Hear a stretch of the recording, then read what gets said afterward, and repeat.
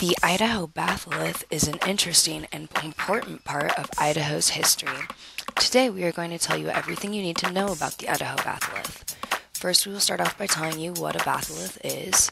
Next, we will tell you where the Idaho Batholith is located. After that, we will tell you the rock types and the ages of the rocks that make up the Idaho Batholith. Then we will tell you a little about the history of the Idaho Batholith. Next, we will tell you about some of the structures that form the Idaho Batholith. And finally, we will tell you about some of the natural resources and hazards of the Idaho Batholith. According to the Encyclopedia Britannica, a batholith is a large body of igneous rock formed beneath the Earth's surface by the intrusion and solidification of magma, with a surface exposure of over 100 square miles.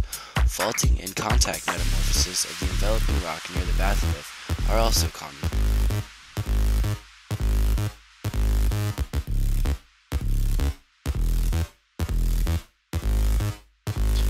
The Idaho Batholith covers a large portion of western Idaho, all the way from Canada in the northern part of the state, and runs over 200 miles to the southern portion of the state and spans about 75 miles in width. There are three main lobes that create the batholith.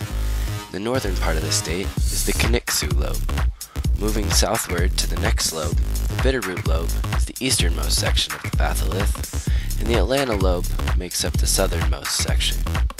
Most of the Atlanta lobe is located northeast of Boise and can be seen from the Lucky Peak area.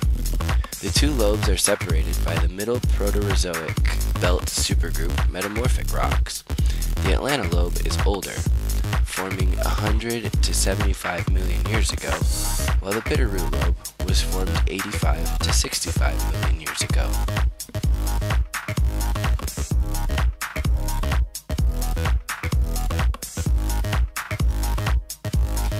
The Idaho Batholith is primarily composed of granite and quartz, but also has granodiorite, tonalite, hornblende biotite, and gneiss.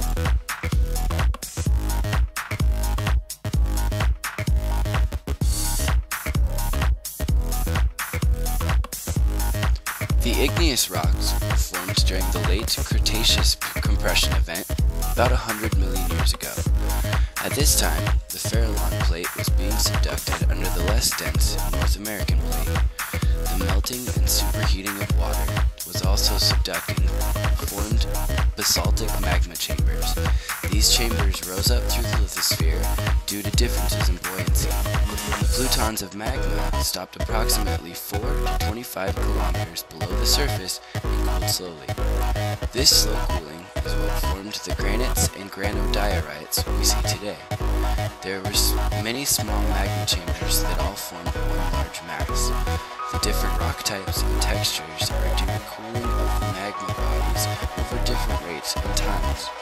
These rocks are now exposed at the surface because during isostatic rebound between 65 and 50 million years ago caused erosion of the overlying rock.